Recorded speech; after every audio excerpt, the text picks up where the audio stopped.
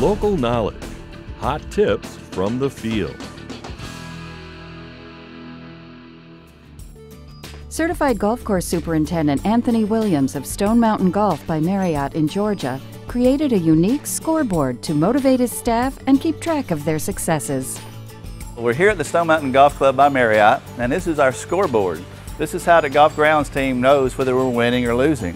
The way we do this on a very broad basis is you look and you see if it's a green light, we're winning. If it's a yellow light, it's a tie score. If it's a red light, we're falling below our goals and we're going to have to increase our effort. All these things are based on our wildly important goal, or our WIG. These are things that we picked up from Marriott through Franklin and Covey, and they were training us on how to set really specific goals. We track these through lead measures. Our two here are mowing rotations being 90% accurate, or completing the daily pin sheet 100% accurate. These are tracked in these two charts.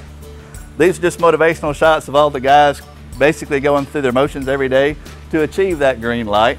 Of course, we're a certified Audubon sanctuary, so the birdhouse is just there to remind us that we're a green space first and a golf course second.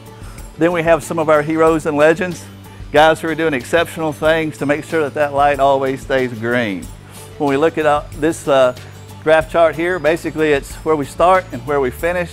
As long as we're on pace, that light stays green. When we get to the green, hopefully we make that ace or that hole in one, and then we surpass our goals, and that's kind of the process. We want to know, are we winning or losing? And we want everybody from the general manager all the way down to the brand new first day guy who's here for his very first day on the job to know, are we winning? Are we losing? And this is the Stone Mountain Golf Club scoreboard.